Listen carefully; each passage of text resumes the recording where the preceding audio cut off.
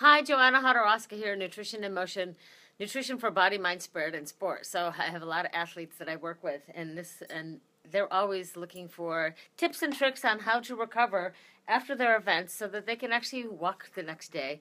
But if you're like one of my clients who did a 31-mile trail run, walking sideways down the stairs is probably still going to be part of the routine the day after, just because it's a long event.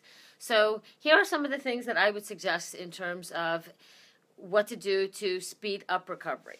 So the night after your event, you want to take, I know this is backwards, but you want to take your Epsom salts. You want to take that, put them in a bath and soak in them, because the Epsom salts have magnesium and that helps the muscles to relax.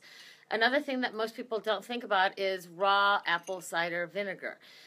So you want to get the raw unpasteurized with the mother on the bottom, and you're going to take some of this, and some is usually a teaspoon, pour it into a big glass of water, and that's my measuring eyeball technique, and drink that probably 3 times a day. So it's something where this helps to alkalize the body, and it helps to flush out those, we're not going to call them toxins, but it's going to flush out that lactic acids. It's going to flush things out of the system. So you want to drink your raw apple cider vinegar and water, and depending on how long the event is, you still want to continue with your electrolytes, because sometimes all that cramping and tightness is actually the calcium and magnesium that is and some of the sodium, so that everything's tightened up. So you might still be dehydrated, and the raw apple cider vinegar with water helps, but the electrolytes also will help. You don't necessarily need the calories, but you need the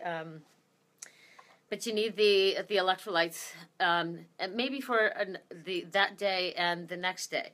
And my last thing that I would say is not a food item. It is essential oils. And I love using lemongrass with Aroma Touch. They're both doTERRA oils. Those are my 2 favorite ones. When I have muscle aches, I remember even from shoveling the snow last year. I was out there for 2 hours shoveling, and I had cross-country skied for 2 hours, which I hadn't done in a long time. My shoulders hurt, my back ached, and I would just rub the 2 of these together and with this deep blue, and put them all 3, two drops of each across my back, across my shoulders, and it would just melt the aches and pains away.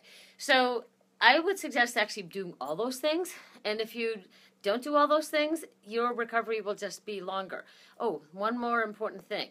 The body recovers in a state of alkalinity, so the raw apple cider vinegar helps with that. And guess what the other thing does? The raw green vegetables. So you want to include your cruciferous vegetables, and all green vegetables are actually alkalizing.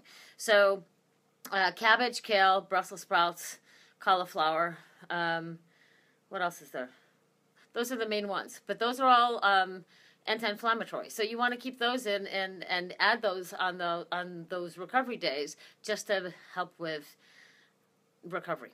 So if you have any questions, give me a call. Joanna Hodorowska, Nutrition in Motion, www.nutritioninmotion.net. Nutrition for body, mind, spirit, and sport.